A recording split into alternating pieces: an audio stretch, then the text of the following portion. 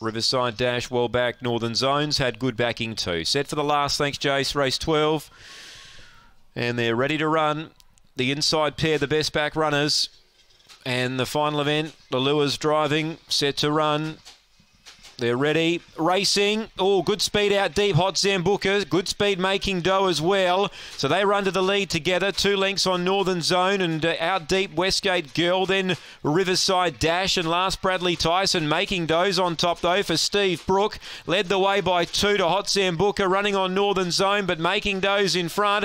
Charging late Hot Zambuca, but Making Dough defeats Hot Zambuca and Riverside Dash. Northern Zone got 4th. Then Westgate Girl. Last in Bradley Tyson, 22.95 the run, Making Dough.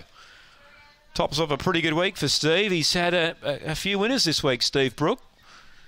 And they're starting to flow for him. A neck the winning margin. Making Dough wins the last at $9.80 on the UTAB. 7 second, Hot Zambuca.